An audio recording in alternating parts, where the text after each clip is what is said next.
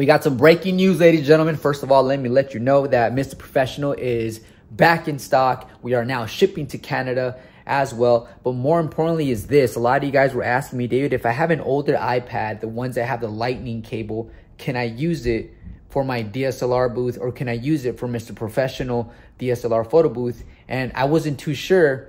So this is what I did. I found my really old iPad. It's an iPad here. Let me show you. I'm gonna turn the phone around.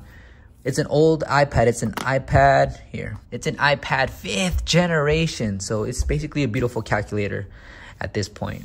I'm messing. It's not that bad. But so I ended up buying different types of dongles. I have more packages over there in the table. Those failed me miserably. So I found this specific dongle now and this specific cable that allows this setup to actually work inside of a DSLR booth like Mr. Professional right there. By the way, when I set up Mr. Professional, guys, I usually put on the foams it comes with. That way I keep my professional look always slick, okay? So back to the video here.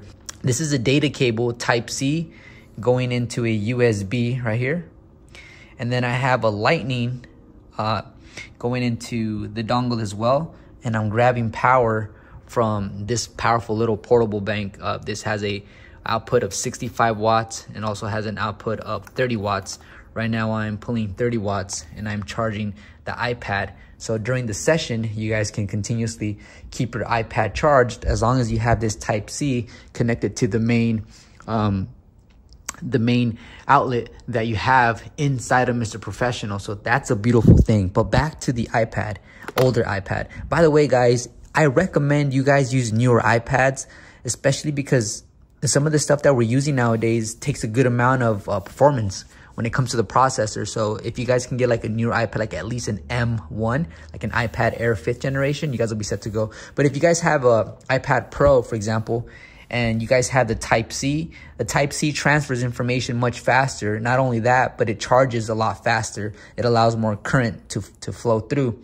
That's one of the advantages of using the Type C.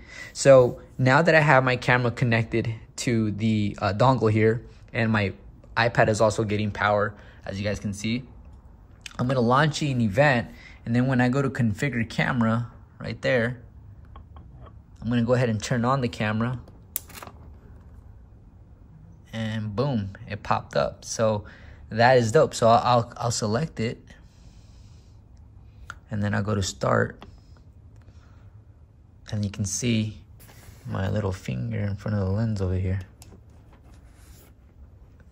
See how I'm covering it?